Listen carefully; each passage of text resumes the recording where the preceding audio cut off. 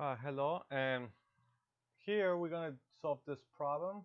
It comes from the book Fundamentals of Logic Design, 7th edition, from Charles and Larry. And the problem asks or says, convert to hexadecimals and then to binary these decimal numbers. So we have 757.25 base 10 or decimals. And I'm only going to do the first one, letter A, since the procedures are all the same for the other ones. In case if you guys want me to do the other ones, just go and message below, comment below. But for now, just do this one. So whenever they give me you base 10 and you want to convert to the other bases, in this case base 16, since 16 is hex decimals, is base 16, we're going to go ahead and divide. So 757. Now I'm going to do it in two parts. First the whole number, and then I'm going to do the decimal number, the 0.25, because they both use a little bit different conversion conversion methods. The whole number, the one on the left side of the decimal point, we're going to divide by 16. This gives us 47, and 47 times 16 equals 752, giving us a remainder of 5. So I'll do my remainder here, 5. Then I do 47 divided by 16.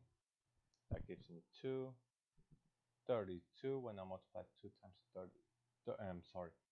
Then 2 times 16 equals 32. Remainder of 15. And then I'm going to do again divide by 2 divided by 16. Give you 0. 0 times 16 is 0. 2. Okay, so here's my remainders.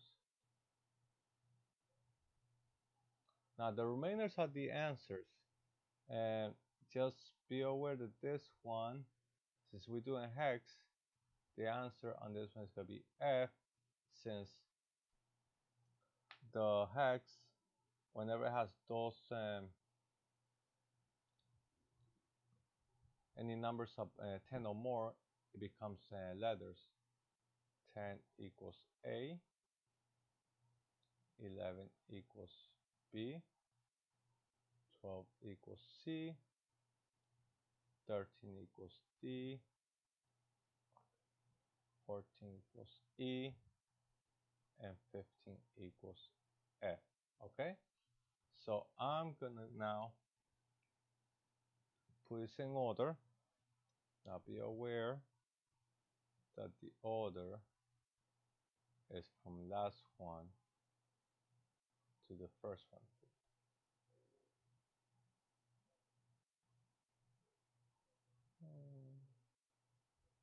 So mine says 2, F,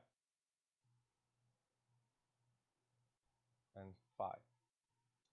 For the decimals, I'm gonna go ahead and multiply, describing the decimal portion, 0.25, and I'll multiply by 16. That's gonna give me 4.00. Now I'm gonna grab these two numbers right here, and I'll put it right here in decimals, 0.00. Okay, those numbers are these right here. Okay, if it was 0.02, write up 0.02. I multiply by 16, that gives me 0. And you keep doing that over and over. Once you start seeing a repetition pattern going on, that's when you stop. And of course, after this, I'm going to get 0 again. So hence, I'll stop here. So now, I'm going to write this down next to this one, but in the order I did it. Unlike here, I did it on the order of on the backwards. First the last one, then the first one. Here I'm going to do the order of how it came out. So I have 4, 0. If that 4 was a 10, it will be then the letter A. Okay. If that 0 was At 14, then it will be the letter E. Okay, so here it goes. So that's the answer for the first one. Okay. Now for the second part, when they're asking me to convert to binary, I'm just gonna go ahead and let me just make some room here. Let's see if I have an eraser.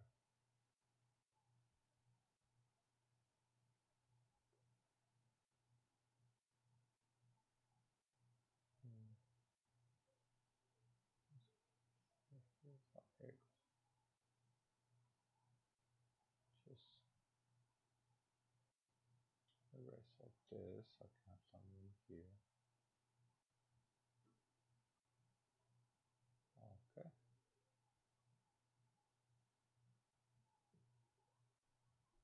So what I'm gonna do, I'm gonna go ahead and use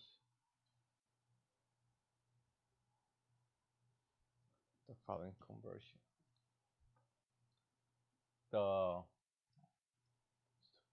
pencil. The decimal has a weighting conversion of 8, 4, 2, and 1. And you guys probably have learned this in class already. And so the number 2 for start